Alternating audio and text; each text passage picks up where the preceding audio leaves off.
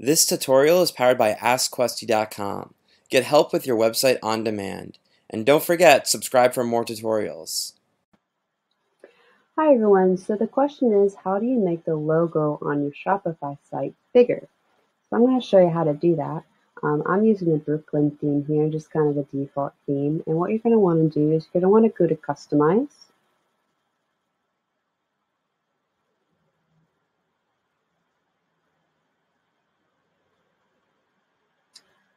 And we're going to go to our header section right here.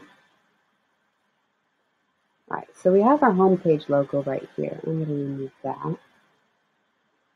And from this homepage logo, you can add your custom size to whatever you want it to be. So say I wanted to make it 450 pixels.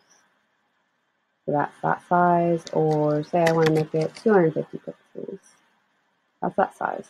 So that's going to change the width in pixels. Now sometimes, and I know in some themes, after doing it, this might not work exactly how you need it to work. So what you can do, if you go to your site, and I'm going to refresh this so I can show you what's going on here. All right, so if we go to our site and if we right click here and we go to inspect, or you go to inspect tools, whatever you're using, Chrome or Firefox, we're going to hover over our logo image here, which is this, and we're going to see this code right here. So it says max width 250, so that's what we left it as. So what you can do, you can actually change this. So I can do a max width of 500 pixels.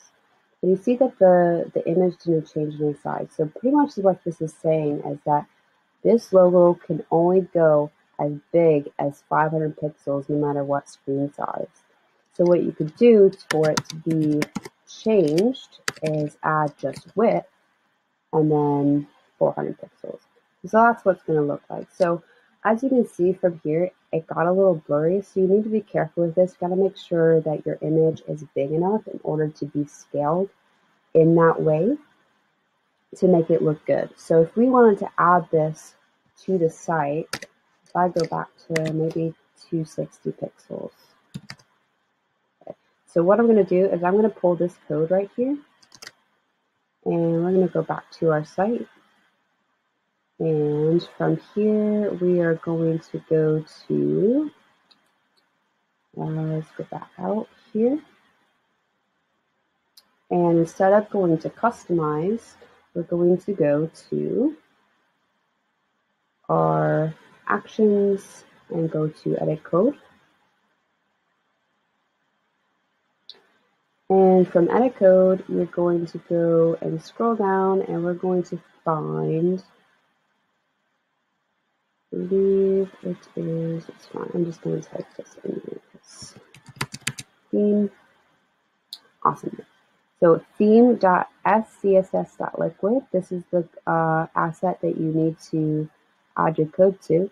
So if I scroll all the way down to the bottom, this is where all your CSS is stored, all your styling options for your theme. So if we add here our custom code, site header, logo, image, curly bracket, then I add max width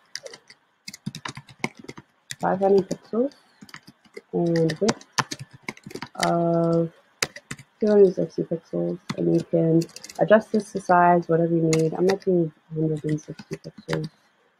And then close your bracket and click save. You can also add a comment here if you want to kind of remember where you added this stuff, if you want. So that's been saved. So I'm now going to refresh this page.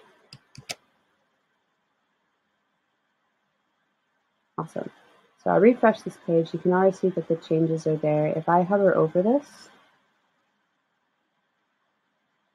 and click into it, you can see that the width of 160 has changed right here.